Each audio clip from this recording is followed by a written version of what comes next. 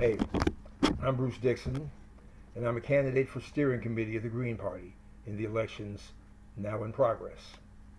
I've been a member of this party for 8 years now, during which I have studied long and hard and written extensively, several articles at least, summing up the challenges faced by our party and how we might meet them. What I see when I look at the Green Party now is a supposed national political party that is weak, disorganized at every level, as Howie Hawkins likes to say, and unable to compete with Republicans and Democrats at any level.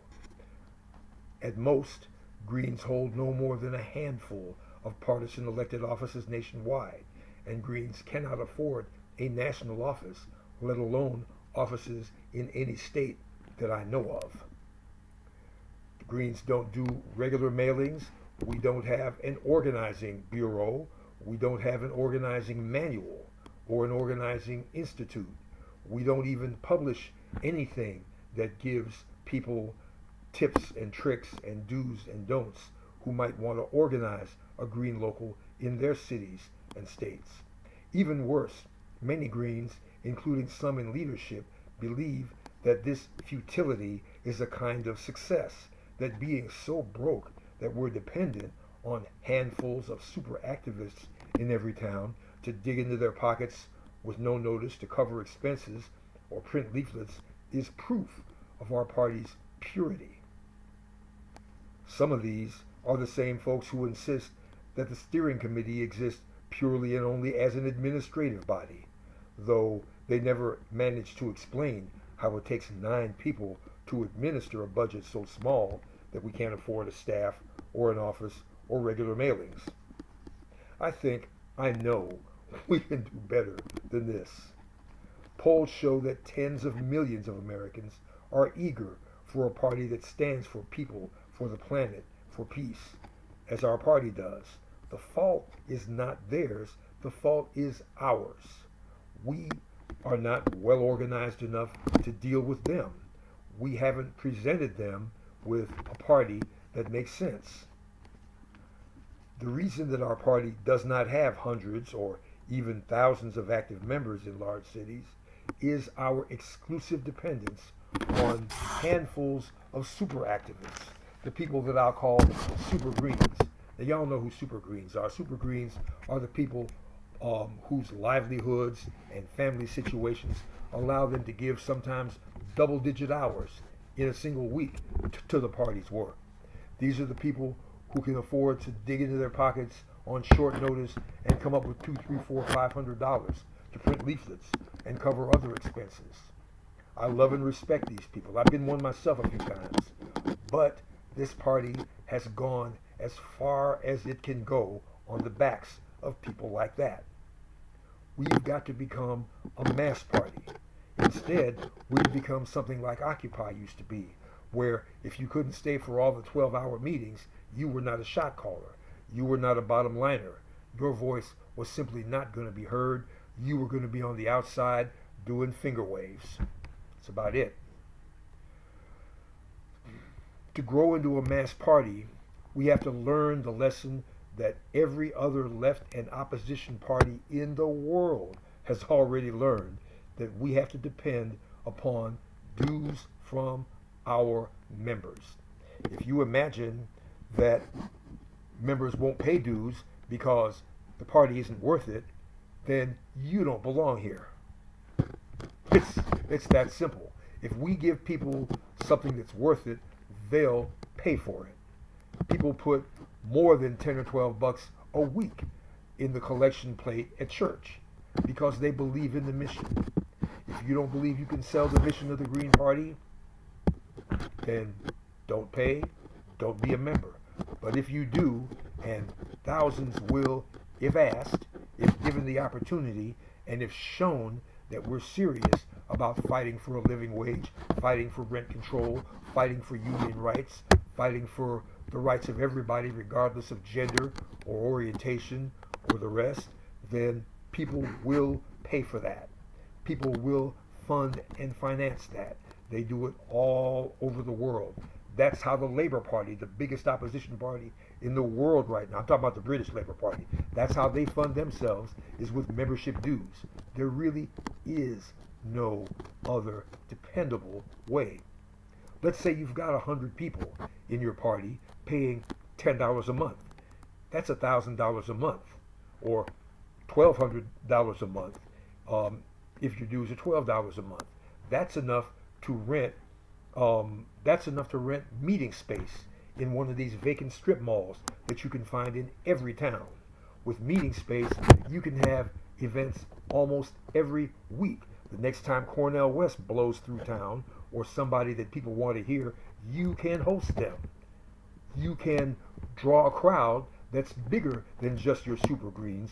You can draw 40, 50, 60 people in the room and have them deliver their message and your local party deliver its.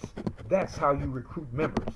That's how you begin to be available to take part in fights for living wages, fights for rent control, and all the rest. That's how you can avoid being the folks who just show up at election time, which is a criticism we frequently hear about the Green Party, and frankly, it's justified.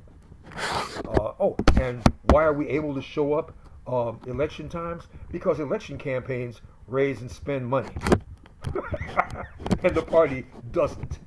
So think about that a minute.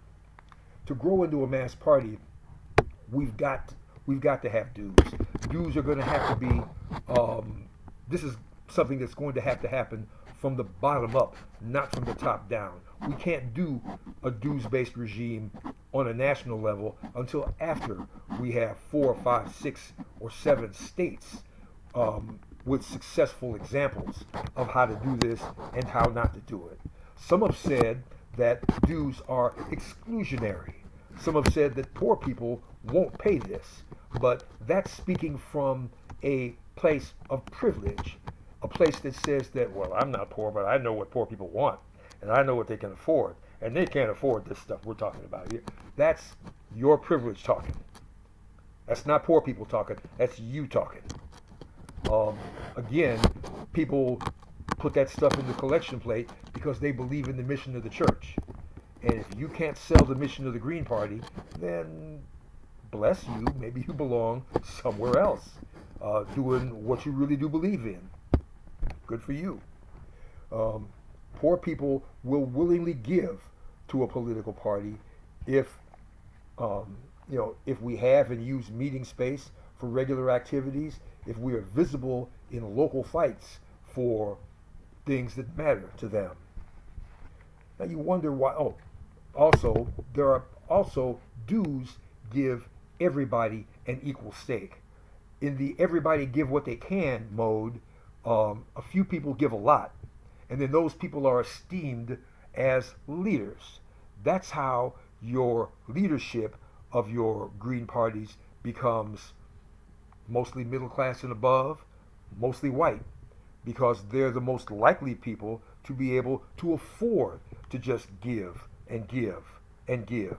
And so they become your leaders, and they become your only stakeholders. Everybody else hangs back. That's just the way it is. We need everybody to have an equal stake. Dues allow the person who has child care responsibilities, elder care responsibilities, 2 jobs, can't get enough hours. A person who can only show up for 1 monthly meeting and maybe 1 or 2 meetups during the month to pass out flyers, to gather new names for our mailing list or other activities. That person needs a stake, and that stake has to be equal to the stake of the super greens. Dues are the only way to do that. Now, dues cannot be done nationally, again, until we have several states that have experimented and found the correct formula for how to do this, how much to do it, and other details like that. Steering committee has no authority over what states do, except political and moral authority. As a member of the Green Party Steering Committee, I promise to use our political and moral authority to encourage states to make these experiments and to coordinate the comparison and study of various states, of the experiences of various states in how to grow this thing. Because if we don't look for best practices, we won't find them.